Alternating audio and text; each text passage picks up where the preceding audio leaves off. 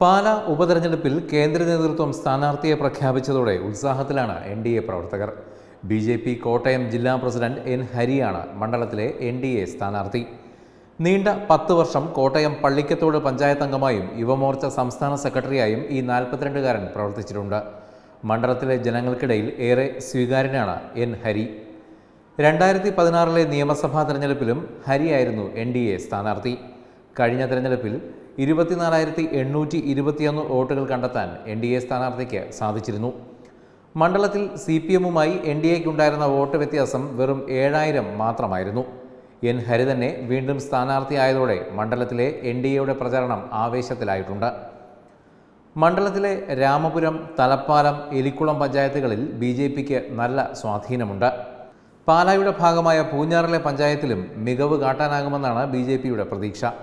കഴിഞ്ഞ ലോക്സഭാ തെരഞ്ഞെടുപ്പിൽ NDA സ്ഥാനാർത്ഥിയായിരുന്ന PC തോമസിന് 26,000 വോട്ടുകൾക്ക് മേൽ കണ്ടെത്താൻ സാധിച്ചിരുന്നു. ഇത്തവണ മണ്ഡലത്തിൽ BJP മികച്ച പ്രകടനം തന്നെയാണ് ലക്ഷ്യമിടുന്നത്. ഒറ്റക്കെട്ടായ പ്രചരണത്തിലൂടെ വിജയത്തിലെത്താമെന്നും BJP കണക്കുകൂട്ടുന്നു. KM മാണിയുടെ മരണത്തിന് ശേഷം നടക്കുന്ന ആദ്യ ഉപതെരഞ്ഞെടുപ്പിൽ വിജയം നേടാമെന്ന് തന്നെ NDA സ്ഥാനാർത്ഥി N. ഹരി കരുതുന്നുണ്ട്. ആദ്യകാലത്തെ സാധ്യതയില്ലായ്മയിൽ നിന്നും വലിയ സാധ്യതയിലേക്കാണ് NDA ഇപ്പോൾ എത്തിയിരിക്കുന്നത്. പ്രചാരണത്തിൽ ഒട്ടും അലസത പാടില്ലെന്നും പാർട്ടി വോട്ടുകൾ ചോരാതെ പോൾ ചെയ്യിക്കണമെന്നുമാണ് BJP നേതൃത്വം നൽകിയ നിർദ്ദേശം. അതിനാൽ തന്നെ എണ്ണയിട്ട യന്ത്രം പോലെ മണ്ഡലത്തിൽ സജീവമാണ് NDA പ്രവർത്തകർ.